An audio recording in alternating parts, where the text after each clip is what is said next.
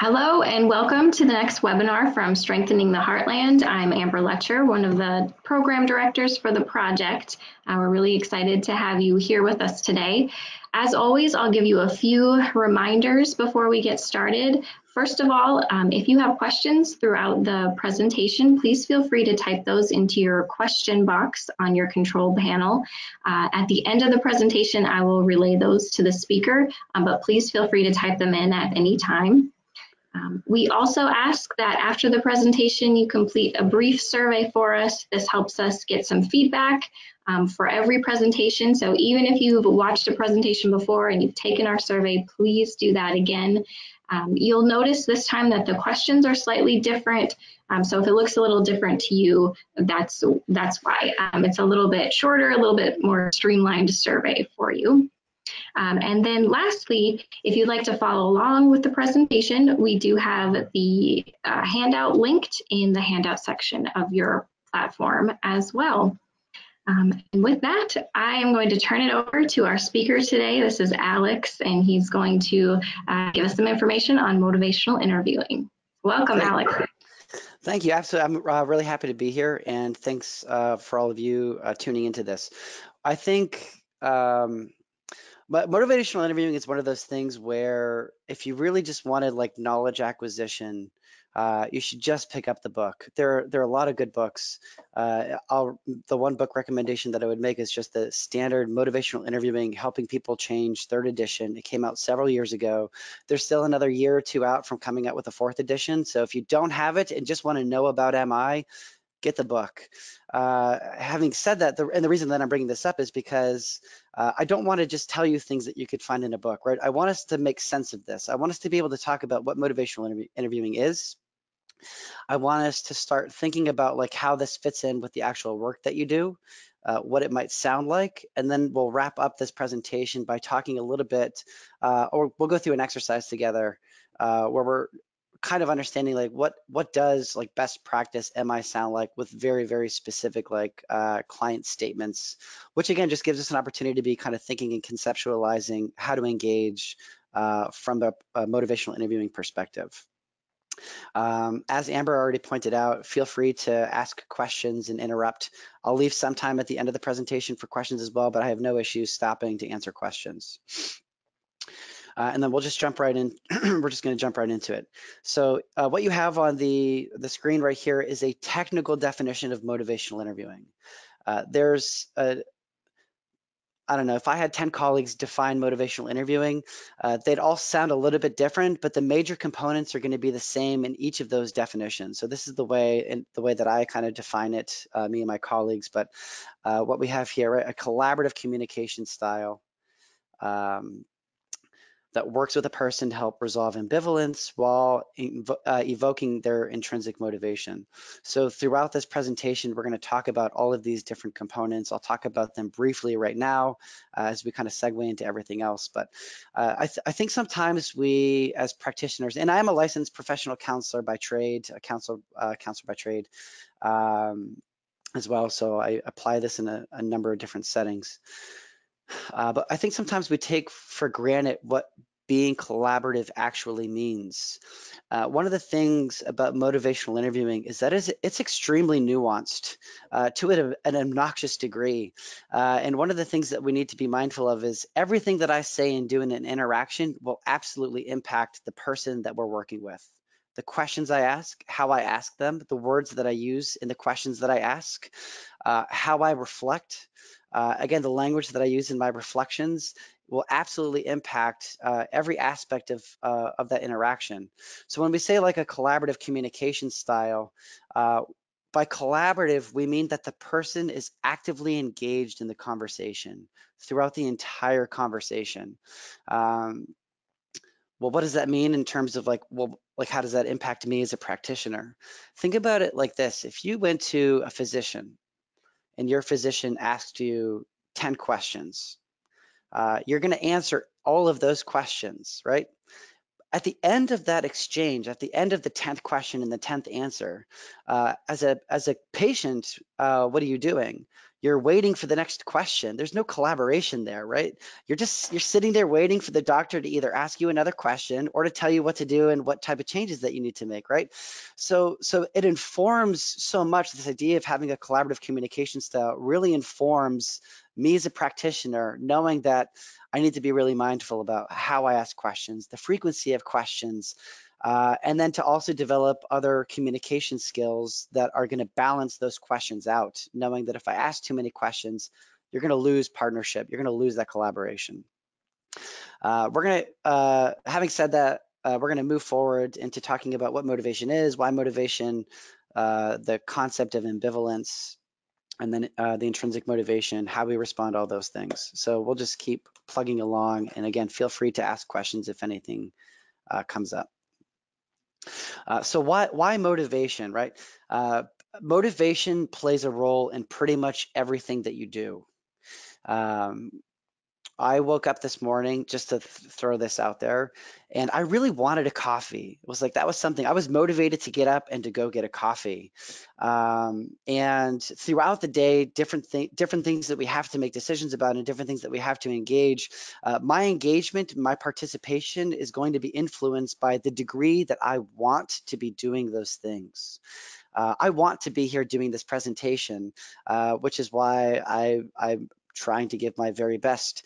I can't imagine if I didn't want to be here giving this presentation, it'd be very boring. I'd be very like droning on and be, I don't want to be here. It's like it changes your style. So motivation plays a role in so much of what we actually do. From a clinical standpoint, why motivation? We can influence it. As a practitioner, whether you're a counselor, a social worker, a physician, a nurse, whether you're a peer support, whether you're an educator, you have an opportunity when we're working with people to influence a person's motivation. Not by asking like a series of questions. There are questions that can help influence that, but it really is this idea of working with the person collaboratively and supporting them and expressing their motivation to do something. And we'll continue to make sense of this as this goes on. I said motivation and a person's motivation can be influenced by another person. But I just want to point out that that can only be influenced in the context of a therapeutic relationship and that partnership. If you don't have that partnership, if you don't have that sense of collaboration, you're going to have a really hard time and a really difficult time influencing or guiding someone's motivation in a particular direction. It only exists in that therapeutic relationship. Motivational interviewing as well is a evidence-based intervention, and the reason that I'm pointing that out is because there's a addiction psychiatrist named Dan, I think his name's Dr. Campman, and he once said or wrote, I forget which one, he said, there's no such thing as an evidence-based intervention that's not grounded in the therapeutic relationship. And I'm just pointing that out to reinforce this idea that without a particular type of relationship where the person is actively involved and wants to be working with us, it's useless. You can't do it. It's not going to work. It doesn't matter how savvy you are and what type of techniques you throw in there. If the person doesn't want to be with you and work with you, you're done. Well, not done, but it's going to be a lot more challenging. So what are the principal tasks? Resolve ambivalence and evoke intrinsic motivation. I said this morning that I wanted to go get a coffee. I was motivated to go get a coffee, and I know it's a really silly example, but I had like a 5-minute conversation in my head this morning about whether or not I should go get a coffee or I should just make coffee here. I was very ambivalent about it, right? I wanted to go get coffee and I didn't want to go get coffee at the same time. It was going to take me 10 minutes to go drive down there. It's going to cost me a couple of dollars or a few dollars to go get the coffee, and I'm trying to save my money. So it's like those different values and things are kind of at stake when I'm thinking about making this decision. And in order for someone to make a decision to do something, we need to help them resolve their ambivalence. And then, and then we need to help increase their intrinsic motivation or evoke their intrinsic motivation. Let me take a quick step back because I want to point this out. I'm sure we'll come back to it later as well. Motivational interviewing is about behavior change. It is about helping people make decisions and make change in their life, always typically in the context of healthy decision making. And I'll give you a couple of examples to help you understand the range of possible target behaviors, because motivational interviewing is only ever done in the context of a target behavior. If you don't have a target behavior, you can't resolve ambivalence. You can't evoke intrinsic motivation to make a decision if there isn't a target behavior that you're trying to resolve. So I'll give you an example. I used to work at a counseling office in Pittsburgh, Pennsylvania. It was like a 6-lane road. There's three lanes in each direction. And this one client that I used to have, and this feeling was like 55. I had this client that used to ride his bike to my office, which terrified me to my core. Like, it just terrifies me. I drive down this road and I know how I drive, and it terrifies me that there's someone on this road that doesn't wear a bicycle helmet. And I don't know, it was probably like our 3rd or 4th session, but I had talked to him and I said, well, whatever his name was, I'll just call him Matt. I was like, Matt, I noticed that you ride your bike here and you ride your bike everywhere. I was like, could we talk about that for a little bit? And he's like, sure. And I was like, specifically, can we talk about bicycle safety? I set the target behavior. So at that point, like in the context of applying motivational interviewing, I'm talking about bicycle safety. That's what we're trying to do. We're trying to help someone. Me was trying to help this person move in the direction of understanding what's going on with his specifically not wearing a helmet, and trying to see if I could understand what his relationship is to him and his bike and biking, and where not wearing a helmet kind of fits in with his lifestyle and why he's choosing to do that. And I had to have this conversation where I really understood why he doesn't like to wear a helmet, and understanding how, all of these things about him in relation to wearing a helmet, and then strategically trying to resolve his ambivalence in the direction of getting a helmet, and then increasing his expressed intrinsic motivation, which again, we're going to get to shortly, his expressed intrinsic motivation to actually do it. And in that conversation, at the end of that conversation, he came back next week and he had a helmet. And I think that's really important. And it sounds really stupid, but I'd call that like a successful intervention. You can use motivational interviewing to address any real target behavior with some limitations. There's some ethics behind this as well, right? We shouldn't be using motivational interviewing to influence someone's decision making about things like marital relations and whether to stay married or get divorced. We shouldn't be using motivational interviewing to influence someone's decision about abortion, organ donation, sometimes with domestic, intimate partner violence. Like, we need to be really mindful about that I'm not trying to influence someone because my value is saying I should influence someone. With something like bicycle safety, you can't really argue against that. The same way that you can't really argue that excessive drinking is healthy, right? Like, those are target behaviors that we can always gently guide people in that direction, as long as they're willing to work with us, and we're also at a place of acceptance. So let's just keep plugging along. So what is our goal? Our goal is to influence change in the direction of, and let me move this around so I can see what that actually says, because I can't see it. My screen's in the way. That happens. Yeah, healthy decision making, and that's really what we're trying to do here is move people in the direction of making better decisions for themselves that improve their quality of life or decrease potential risk in their life. So let's go to this concept. We're going to start with this concept of ambivalence. I'm going to share a video. There's no volume to this video, so you don't need to be listening for anything. I just want you to watch this video. And I'll tell you that the New York Times did a small research project. I don't think it was super scientific, but essentially what they did is they recruited people from the street and essentially just asked them to jump off a 10-meter high dive. So a 10-meter high dive is roughly 40 feet in the air and into a pool, right? And I just want us to watch what happens with this person who's going to be trying to jump off the 10-meter high dive. And then we'll come back and we'll talk about it.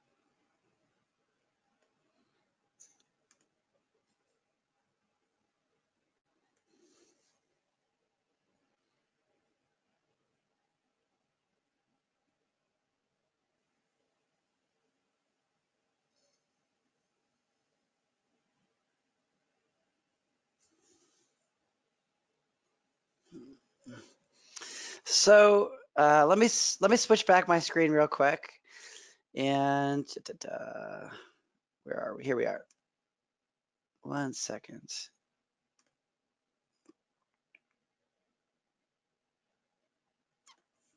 All right, so I'd ask you all what you thought, but you're all kind of muted, so it's not a big deal.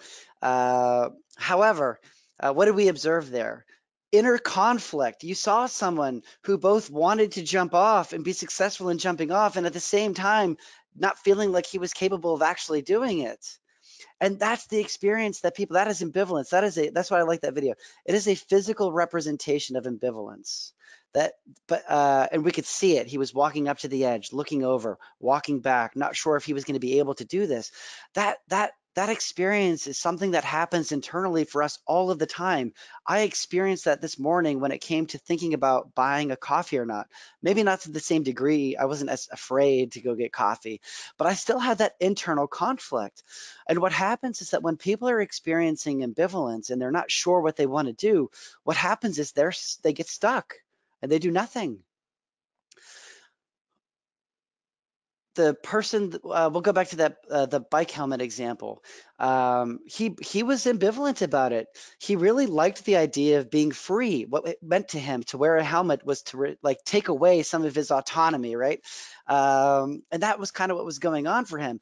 And I had to have a conversation with him and kind of guide it a little bit, where he was able to see that like he's still free and safe, right? That he was able to shift a little bit, and we resolved that conflict. It was in resolving that ambivalence that gave him an opportunity to do what? To make a decision. And that's what it was about, where he was like, you know what? There's something about this.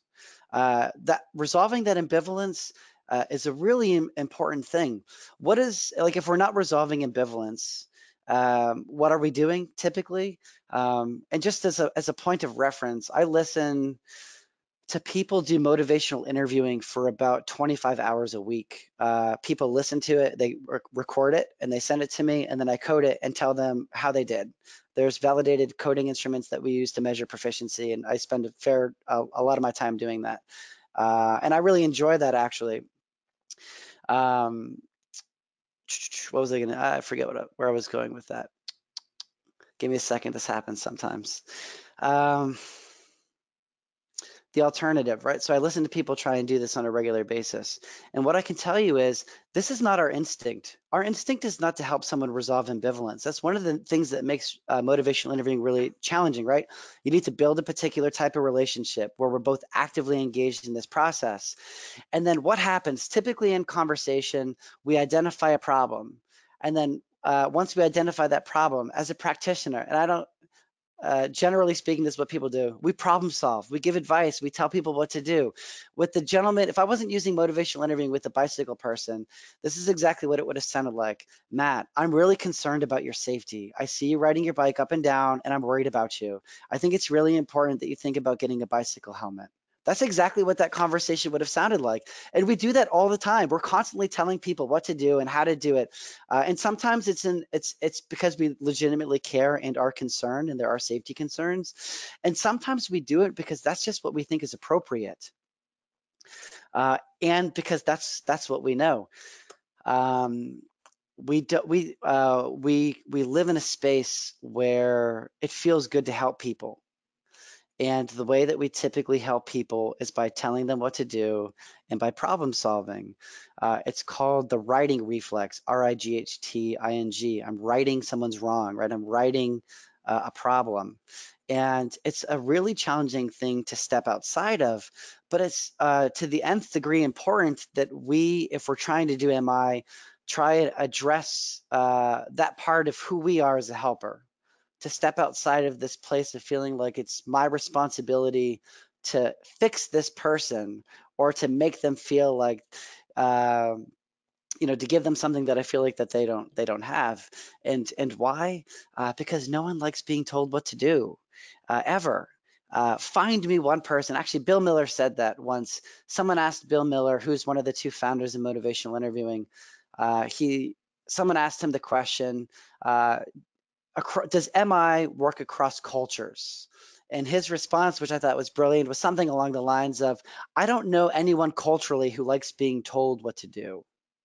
And I think that was so fascinating and insightful, because I have never in my entire time found anyone also who likes being told what to do. If I'm telling someone what to do, it only gives that person an opportunity to tell me why they can't do it and why it can't actually be done. And for me, that's a game changer. Uh, that asks me as a provider to completely change the way that I'm thinking about someone and thinking about engaging a person, as well as, again, my responsibility to that conversation. So build a relationship, resolve some ambivalence, and then we need to, oh, look, we had a debriefing slide here. I think it's okay, we'll skip that. What do we do after we resolve ambivalence? We move to evoke intrinsic motivation. So I'll give you, let's see what's up next. Okay, we're good. So where does this fit in and why is it important? This is roughly, very rough and watered down science behind MI, is that the way a person talks influences their behavior. And the more someone talks about doing something, we can predict a stronger relationship that that thing actually happens. So if you smoke marijuana and I'm your counselor, and that's what we've identified as the target behavior. But for whatever reason, I have you talking about how much you love getting high for 10 minutes. That's a predictor of you leaving my office and going to get high. Having you talk about it is a predictor of that, especially in the context of you talking about how you like it and what you like about it and what you're actually doing with it. If I spent 10 minutes, if you came into my office and you're like, I'm depressed, and I spent 10 minutes having you talk about how depressed you are, you might feel more understood by me, but you actually don't feel any better.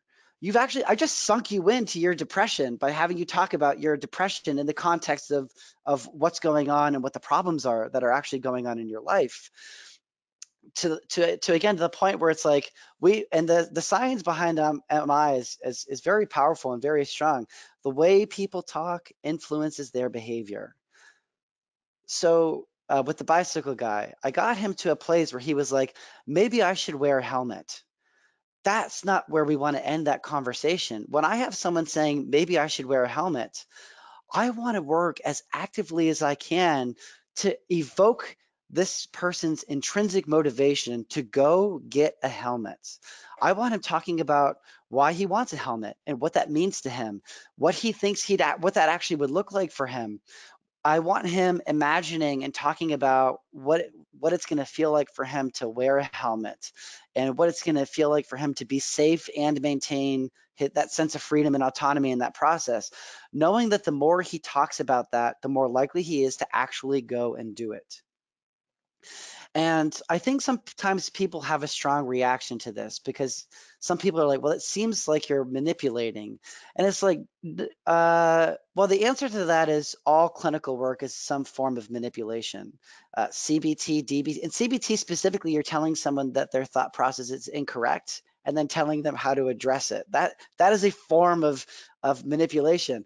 I wouldn't call motivational interviewing manipulative in any context specifically, and we're going to get to this in a minute, because it's grounded in a philosophy that really respects someone as their own decision maker and respects someone's, we're supposed to be demonstrating acceptance that if this person at the end of the conversation didn't want a helmet, I should stop. I should really stop trying to influence that because they've expressed to me that it's not their priority.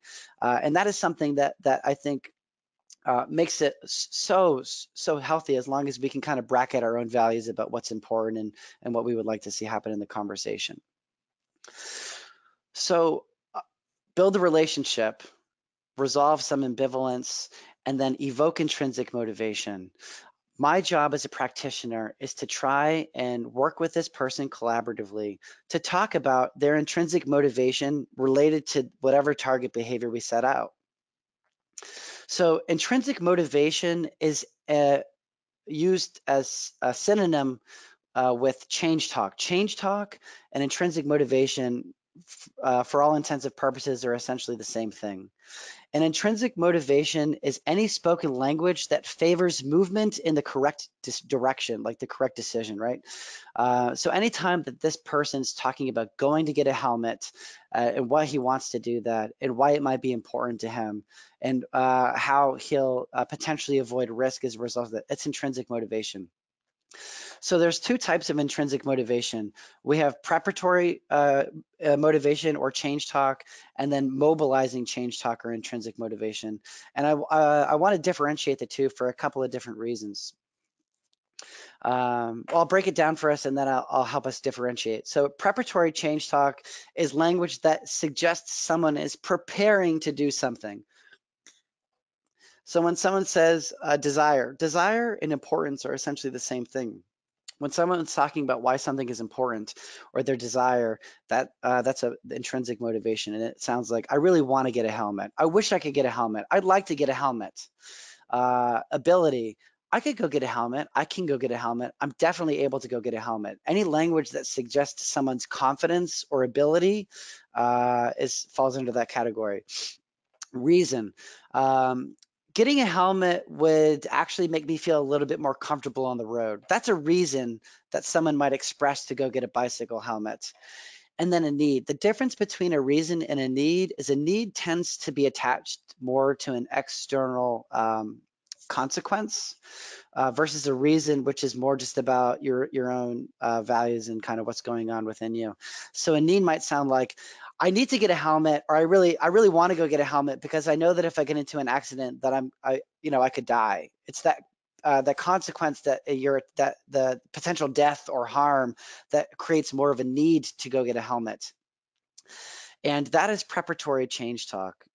When someone's expressing those things, they're not telling you specifically what they're going to do, but that language does suggest that they're thinking about going to do something. And then you have this mobilizing change talk where someone's expressing to you what they're going to do, that they intend to do something. Activation, what their steps are, what they're planning, that they're ready to do something, they're willing to do something. And then taking steps. And taking steps would be like what happened in our follow-up appointment where he came back and I actively worked to increase his taking steps intrinsic motivation language, where I'm like, talk to me about what it was like for you to wear a helmet, and how did that feel? Where he's now telling me what he did and how it felt, because I know that the more he talks about how it felt, hopefully in a positive way, that the more he talks about that increases the likelihood that he continues to wear a helmet. But I want us to understand from like a science, from from a science perspective, like the difference between the two, right? So I don't know if anyone has had to testify in court. And if you haven't had to testify in court, I hope all of you have seen Law and Order SVU. It's a fantastic show, right? So what happens, you go up on the stand, hand on the Bible, hand up to God, you swear to tell the whole truth, but the truth so help you God.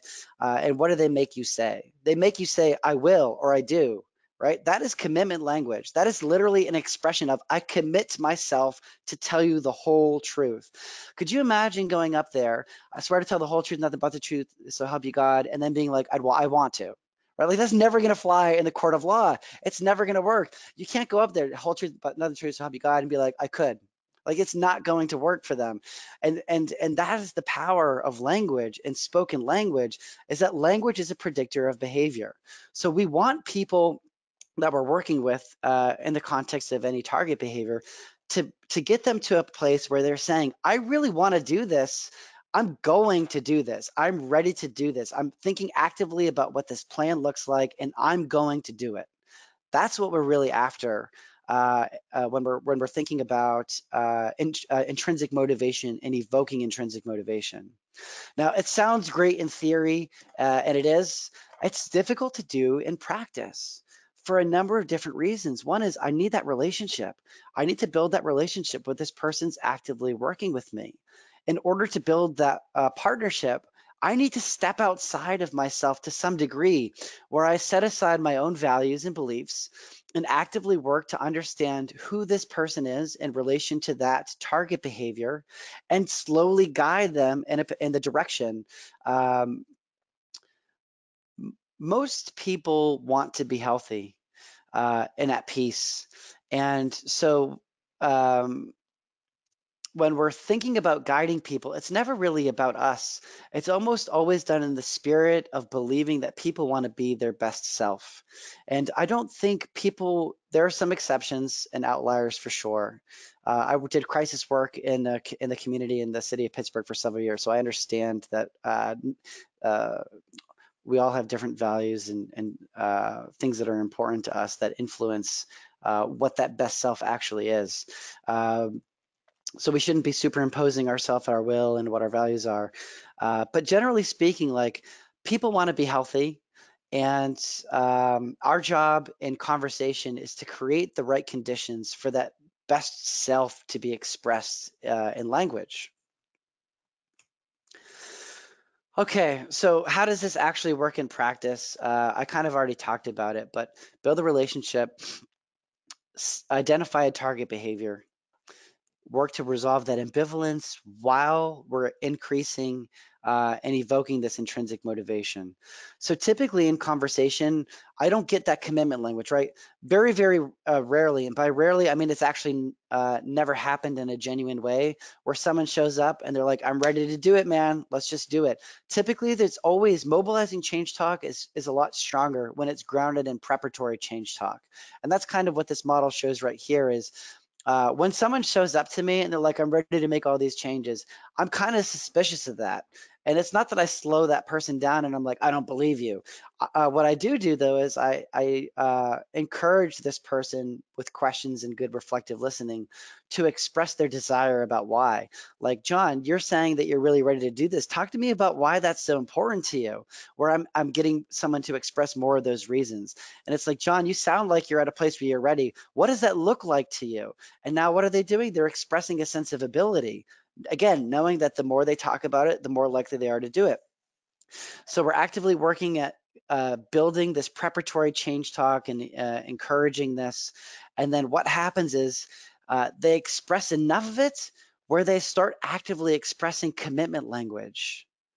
It's in the expression of commitment language that we can expect people to start taking steps. And when people start taking steps, we start to see behavior change. We start to see people making actual change. And that is really the nuts and bolts of what MI is about. I just gave you 2 days worth of information in 25 minutes. So I understand that that's a lot. So I will just pause momentarily for anyone who has any questions related to things that we've covered before we move on to the next piece.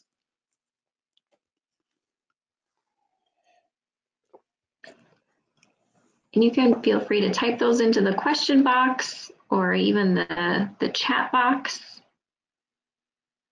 And I can get those to Alex. We'll give it another minute, and if not, we'll just jump back into it.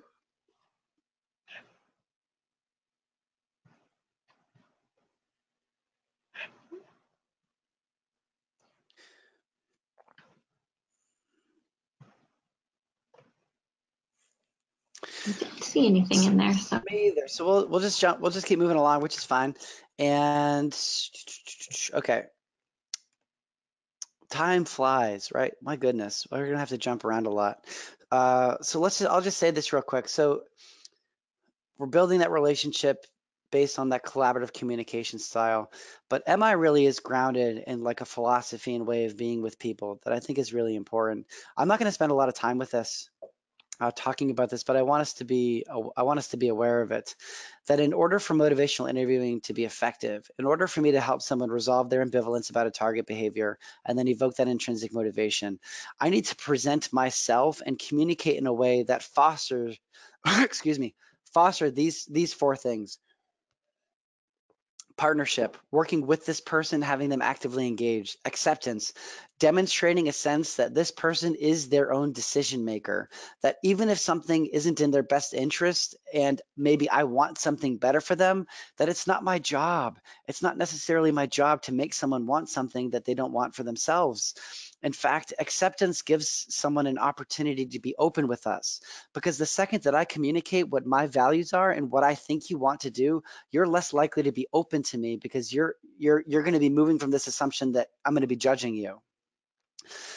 Compassion, I'll talk about it in a little bit. Empathy is different than compassion for a couple of different reasons. Compassion is to be with someone and their pain or their struggle or whatever that actually looks like. Empathy, generally speaking, because sometimes I think we mix them up. Empathy is literally my ability to communicate to you what you actually haven't said to me, but what is true for you, i.e., good reflective listening, accurate, complex reflections that communicate to you, I understand you, give the client the experience of feeling understood. And that's extremely powerful. You can be compassionate without actually having to say anything, which is very, very different just by being with that person, active listening, good eye contact, good nonverbals, in addition to good, accurate reflecting as well. And then lastly, this concept of evocation, that it's my job to pull out from you and draw out from you what's going on and your motivation. Meaning, I can't tell you something, right? The second that I told this bicyclist, it's really important for you to get a bicycle helmet, I'm not evoking. I'm telling, I'm prescribing, I'm persuading. And it has really damaging effects, both in terms of the relationship and in terms of what this person's actually going to do. I did an exercise with a group of 30 nurses. This is a while ago. I did an exercise with a group of 30 nurses. And at the end of the exercise, every single one of those nurses identified as, I tell people what to do. That's how I help people make change. Every single nurse said that, and we're comfortable with that. That's what they do. I just tell people what to do. And I then asked this follow-up question to them.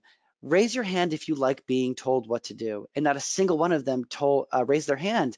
And it was such an aha, like light bulb moment for them to realize, like, wow, the way that I think about helping people isn't a way that I would like to be helped myself. And it's like, well, if I don't like being helped that way, the people that I work with certainly don't like being helped that way. And it's like, well, if I'm not going to help that way, I need something else. And that's really, again, where MI comes into play. It's about within the spirit of these four things right here, that I have an opportunity to build that collaboration, identify target behavior, which is a necessity, resolve that ambivalence, and then work to increase that intrinsic motivation. All right, so how do we do that, right? There are, if you work in the healthcare field, actually don't do this. Because they're coming out with another edition. So there's a fantastic book that I think it's called like MI. It's if you just like went to Amazon and were like MI in the healthcare field, it'll pop right up. It's a book written by Bill Miller and Steve Rolnick, which I think is a really great book. And it's this is what we're going to cover. It's written specifically. It's a little bit different than the MI third text, but they're coming out with a fourth edition shortly. If it's not all, I don't think it's out. But should be out shortly. So just hold on to it. But these are the three core communication skills that I use when I'm working with a client. And this is it. You could flesh these out and be a little bit more detailed than depth oriented, but generally speaking, I'm either asking questions, I'm either listening by either nodding my head or good reflective listening, or I'm informing you. I'm providing you with data, facts, information, or my own personal beliefs and thoughts. That's it. I'm asking, listening, or informing. And anything that I say typically falls under one of those three things. So let's talk just briefly about reflections. Reflections are the bread and butter of motivational interviewing. If you can't reflect back with complex reflections, you will not have a lot of success in motivational interviewing.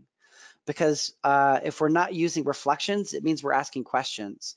And while questions are important because they express curiosity and interest, and care and concern, too many questions starts to pull us apart. It starts to divide us. It starts to take away from that partnership.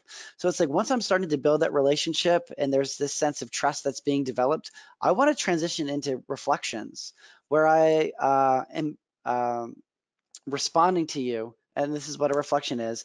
It's a statement I give back to you in response to what you just said, that either adds depth, direction, emotion, or value. And that is how we navigate. When we talk about influencing a conversation, we do that with complex reflections. Literally, the words I use in my reflection will dictate what you say next to me. and how you respond, especially if the relationship's in place. And I'll say that real quick. Reflective listening is not really effective if you don't have partnership. You'll get a lot of short answers. And when you're getting a lot of short answers, it's an indicator that the partnership isn't well established yet. So we have simple and complex reflections. A simple reflection literally just parrot backs or mimics what the person's just said. So if I told you, I'm really hungry for lunch, the simple reflection would be, you're ready for lunch, or you're hungry. And this is a really stupid example as well. But a complex reflection, again, it doesn't mimic or parrot. It adds something to what the person just said. So if I said, I'm really hungry, I'm ready for lunch, my response to that could be, you didn't get a full breakfast. What's the person going to talk about? They're going to talk about breakfast. They're only now the question would have been, well, what did you have for breakfast? But like, that's a really off-putting question. That is just me wanting to know about you and what you had for breakfast. The reflection maintains that partnership and builds partnership, as well as expresses empathy if it's accurate. Now, the response to that would be, my God, yeah, I just didn't have time this morning. I didn't have enough time for breakfast, and the person feels understood. Or that reflection is wrong and they're going to correct me and tell me exactly what it's about. So the client said, or I say, I'm really hungry and ready for lunch, and you say, you didn't get a big breakfast this morning. I could say, oh my God, yeah, I know exactly. Or the response could be, no, it wasn't that I didn't get a good breakfast. I just have a killer lunch, and I am so excited to eat that lunch. And then we can carry on that conversation, right? So it's not wrong or bad. It's not an unhealthy thing to be wrong in our reflective listening if the partnership's there, because they're just going to correct us and help us move along in that process. This is a skill that is, generally speaking, everyone thinks that they're really fantastic at, and the majority of people struggle with. And it's not to say it's not a bad thing. It's not, reflective listening is not like riding a bicycle, where if you didn't ride a bike for 10 years, you could get back on and do it. It requires regular practice. And in the spirit of transparency, I record myself doing my clinical work on a regular basis and send it to an outside mentor, who then codes it and gives me back feedback, because I'm also aware that I can't objectively listen to myself work and then critique myself, right? I need someone else to listen to it and then tell me what is good and what is not good and what needs to be improved on, which is something that I would encourage everyone to do. Then we have questions, and for time's sake, I'm going to continue to move along, because we're all know questions. It doesn't matter. I don't care if you ask open or closed-ended questions. What I'm more concerned about is, why are you asking that question? And that's something we need to be mindful about. Like the question of, well, what did you have for breakfast? That's just about me believing that your hunger had something to do with you missing breakfast. It's not really a good question. So we have those three core communication strategies, and then we have the three styles of communicating, meaning that in conversation, I'm either following, guiding, or let me move this last one because I can't see it, following, guiding, or directing a person in conversation. Anything I say is going to suggest that I'm following you, I'm guiding you, or I'm directing you in conversation. So let's take a look at what this kind of looks like for us. So when I'm following, I'm listening. When am I following clients? I can follow clients in conversation who are really active about addressing problems, right? I don't need to direct a client who feels like they have a good handle on things. I might guide them still a little bit, but I'm going to take more of a following role and be a little bit like in terms of like how I'm responding with my reflections. I'm not going to be as directive. When I'm guiding a client, I'm going to be actively trying to move someone along with good reflections and questions, really moving them, right? So I couldn't, and use the example of the bicycle person, right? The helmet. I couldn't follow him in conversation about getting a bicycle helmet because it wasn't even on his radar.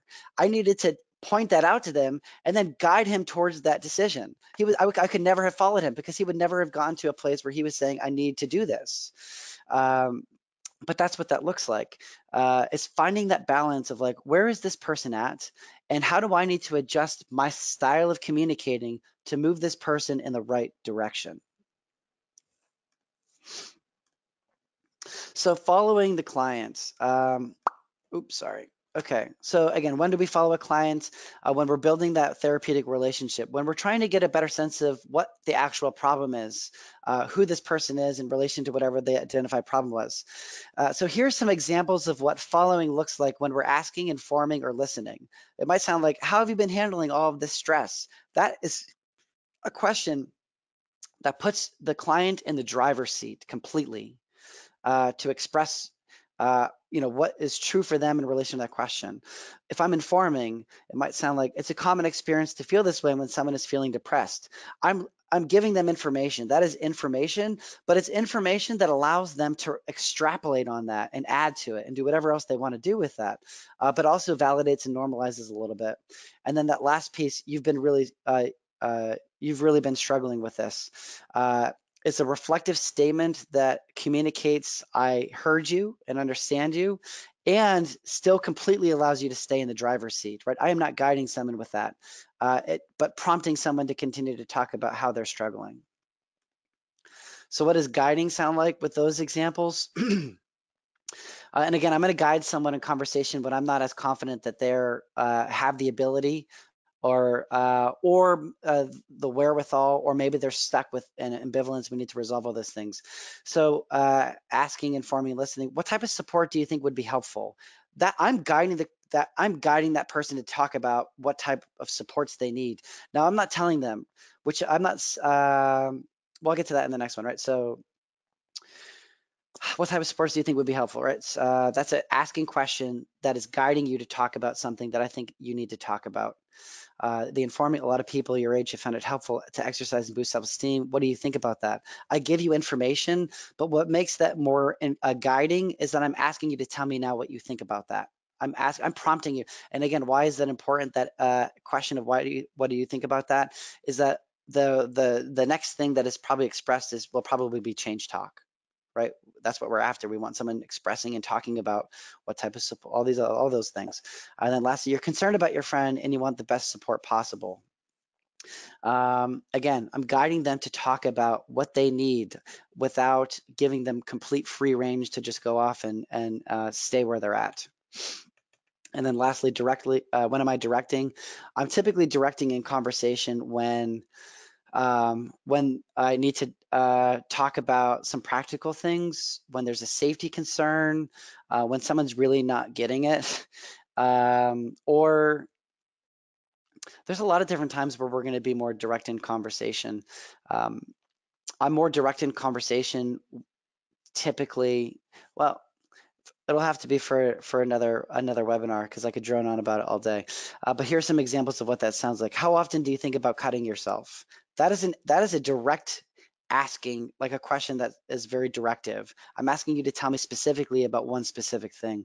I'm informing. Your best option is to talk to a crisis counselor. I'm informing you and being very direct about what I think is in your best interest. And then you need help figuring out what your best options are. I'm still listening. It's a good reflective statement, actually, that guides you specifically to talk about next what your best options are. That's a lot. That's a lot to stomach. I could probably spend a week talking about all of this stuff and helping us flesh it out and doing a lot of different exercises.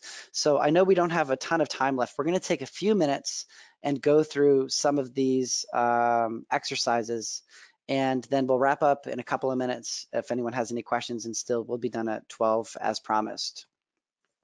So this is a client statement, and then there are 4 options. And what I'd like you to do, if you're willing, and being sensitive to time, what I'd like you to do is type into the chat box what you think is the best answer, and you can just type in A, B, C, or D, and it's all anonymous, so I can't see. Not that it would matter anyway.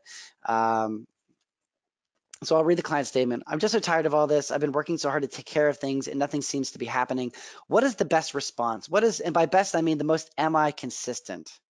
Right? In your own mind, you might think one answer is better than the other. I want you to think about what is the best MI answer, the most consistent MI answer based on what we've talked about so far.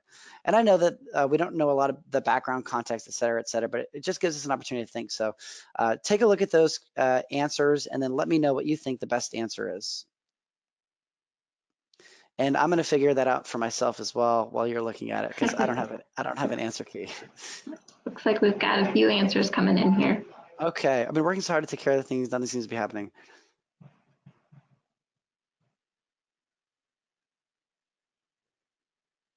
Okay, and I can't see the answers. They're coming through for me. So looks like consensus is D. Ah, wow, that makes me so happy. Yeah, exactly. D is a great answer. Why? You're really hoping things will pull through soon. If you look at all those other examples, you're dragging someone back down. Like there are definitely some things you haven't tried yet, which might very well be true. But what that suggests is that the client hasn't been doing everything that they could be doing. And it's kind of like, just has like this negative connotation to it. I know this is difficult for you, but you have to keep trying. That's what we call cheerleading. Uh, Cheerleading has a small place in our clinical engagements, and where I feel like it can be really helpful is with clients who don't have hope. I think sometimes when clients don't have hope, sometimes they need us to be in their corner for them, and that can be really powerful. But generally speaking, cheerleading is a really obnoxious thing for a client to experience. I'm so sorry things aren't going well for you. It's actually a really good response. That's probably the next best response. But in the context of motivational interviewing, I just prompted someone to talk about how things aren't going well for them. The next response to that, someone's going to talk about how things aren't going well for them. Answer D is definitely the correct answer, and they'll elaborate that. You're really hoping pull through soon. Typically, potentially, as long as that relationship's in place, we'll move to a place where like, oh my God, I really need things to change. When someone says, I really need things to change, that is change talk. And we're moving that person in the right direction. So very good. All right, so I'm just so tired of all of this. I've been working so hard to take care of things and nothing seems to be happening. All right, so if you don't mind sharing with Amber what you think is the best MI consistent response, and then she'll share and we'll go from there. Wait, I'm gonna go to the next one. I lied, because I want to. I just don't know what to do. Will you just tell me so I can start taking care of things?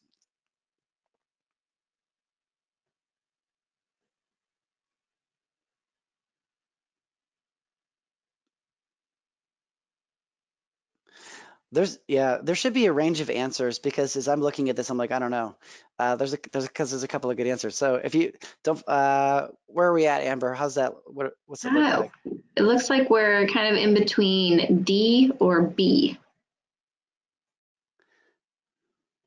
Well, obviously not C. You just don't know what to do, right? It's actually, again, it's a really good reflection, but you're gonna get sustained talk. Sustained talk is any language that favors the status quo, and that's what you would get there. You have all the answers you need within yourself. Answer A isn't terrible. I would never in a million years say that to a client, right? But A isn't bad, technically speaking. So I'm torn between B and D. If I'm thinking about this, I would go with B, and I'll tell you why. D is a good answer, and actually, if they're both good answers. In this moment, I would choose B. And the reason I wouldn't choose D is because this person's saying, like, tell me what to do. And I'm reflecting back, uh, uh, you just need some direction. All this person's going to be like is like, yeah, I just asked you, give me some direction. I feel like would be a response to that potentially. But what we're doing when we say, have you managed difficult situations similar to this in the past? We're actually prompting someone to express change talk, that sense of ability. We're asking someone to actively think about a difficult situation and how they overcame that. And in that process, they should express change talk. And this is also true. I'm pretty mindful about when I use this and how I might ask that question. I've never had anyone be like, I've never had to manage a difficult situation before, right? Like, so typically people aren't challenging like that. All right, let's do one more and then we'll close up for questions. Everyone around me is telling me I have a problem, but I feel fine.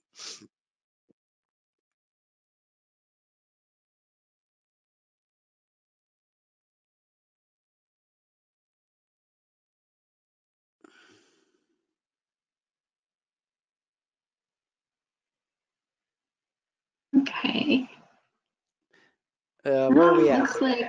Looks like B and D again. So, so definitely not D. And I'll tell you why not D. You should consider listening to those around you. It seems like they really care. If that's my response, I'm literally engaging in confrontation. I just became confrontational because this person's saying, I don't have a problem. And your response is, but people are telling you you do, and you should listen to them. And it's not a terrible answer. It's just not the best answer.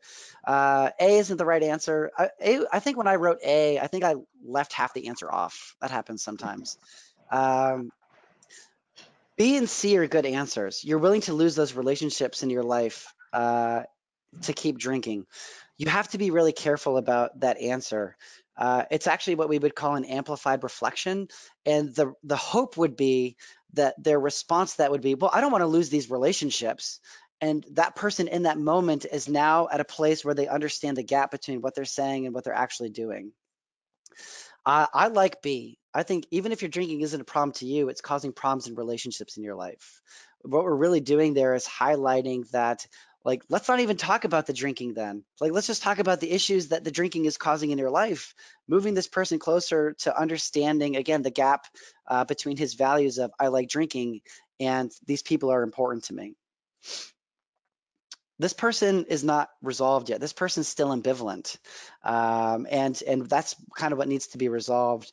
The best way to do that is to understand who this person is, what their values are, and then again to help resolve that conflict between the person's values and what they're actually doing. So I know we're short on time. We won't do any more of these, but if there are any questions that someone has, things that people want to talk about or know about, now is your chance. I can stay a few minutes past 12 o'clock. If people have questions, I don't mind answering. So yeah, feel free to type those in, and I'll give them to Alex as we give people a couple minutes to write. One thing I'm wondering about is, I mean, obviously MI is a clinical practice. You know, you need training in it. Are there aspects of MI that, you know, people who aren't trained or non-clinicians might be able to use? All of it. I mean, that's one of the things that I like about motivational interviewing is that this was designed, and I'll try to not be long-winded, but this was developed in the context of addictions and treatment, and but it was designed in the context still of as a brief intervention. This is not therapy. This is not therapy. This is used as a brief intervention to help people make healthier decisions in your life. So you don't need clinical training. What I will tell you is that sometimes the most difficult people to train in motivational interviewing are the people who have 30 years of clinical experience. And that sometimes actually you don't need a clinical background at all to be successful with this. I think everyone's path to developing proficiency or developing competence in MI is unique and specific to their own personal development, but anyone could potentially learn MI and apply it in a work setting. And I'm very careful to say in a work setting because I know this stuff. I do it really well. I could never, ever in a million years use this with like my child or my family or a friend. And the reason I couldn't is because I'm too emotionally involved in that relationship to be objective and to demonstrate acceptance. So you can use this with any potential target behavior as long as it doesn't cross like the ethics that I kind of talked about at the beginning. And your path to mastery is really just dependent on who you are and how hard you're willing to work to get to that place. And that was actually a kind of the next follow-up question was, what about a parent who might want to use this in a family setting? I've had people say that they can, and I just don't think it's possible. In fact, Bill Miller once said, you know, if I had a son who is struggling with, I don't know what he said specifically, but he's like, if I had a son who was dealing with like problems related to heroin, I wouldn't jump into my MI hat. I jump into my parent hat. It's not the time to do MI. It's a time to be a parent. It's a time to like take that directive stance and still be supportive and loving, but also to do what you feel like you have to do as a parent. I personally can tell you, and I've tried before, it's really, really difficult to not want to fix problems that we have. So what I would tell you is I don't think you'll be able to do MI with a family member or a child, but what you can do is be more mindful about how you're interacting with your child and to try and avoid that writing reflex, to try and empower your child to continue to make the right decision is something you can do. But that in itself doesn't mean you're doing motivational interviewing. It just means that you're being a good communicator. Yeah, I would think some of that reflective listening might be appropriate. Yes. Yeah, but it's really only MI when we're doing that reflective listening in the context of that relationship, identifying that target behavior and increasing that intrinsic motivation. Okay, we've got one more question here. So someone is asking about they're a healthcare provider and they do need to educate their patients, clients in some ways. But what is maybe the most time effective way to support their autonomy, but also teach them I know. something? We need a whole nother webinar. There's a strategy, right? So a long time historically, we used to have a strong reaction to giving advice or providing information because they used to say don't do it. And then I think what they've realized pretty quickly and what they've accounted for is an understanding that a good chunk of what we do is providing information and giving advice. It's not to say that giving advice or information or even helping to problem solve is wrong, but the way in which we facilitate that process actually matters a lot. And we don't have time to go through it, but there is a technique called elicit, provide, elicit, which does take practice and does take time. We would have to go through it together.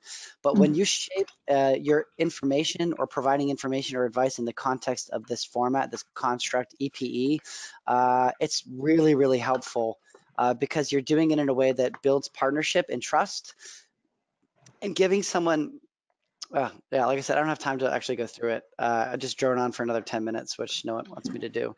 But it's definitely something that can be done. And healthcare practitioners who are being trained in MI, that is one thing that they're being heavily trained in, this construct of elicit, provide, elicit, because it's important to provide information and advice. I do it all the time, but I use this construct to do it, which has been a game changer in terms of how a person receives my information and advice. Okay. And that might be if our participants are interested in learning more about that, fill out that survey and we can maybe organize another webinar around that. We're happy to do that. You can also reach out to me if you have questions or thoughts or things that you want to follow up about or whatever. I'm relatively responsive as long as well, I'm relatively responsive regardless. So if you need anything, just don't hesitate to reach out as well. Okay. We can share your email address. We'll send out a follow-up after this webinar. Great. Okay. Yeah, and somebody already said they're very interested in the provide elicit. So yeah. we'll look into that. Great. I appreciate the opportunity to be here, and thank you for listening. And like I said, if you need anything, just let me know. All right. Thank you so much. You will be receiving a follow-up message with this link to the survey and also a way to access this recording. So thank you so much for joining us, and thank you, Alex. That was wonderful. Great. Thank you.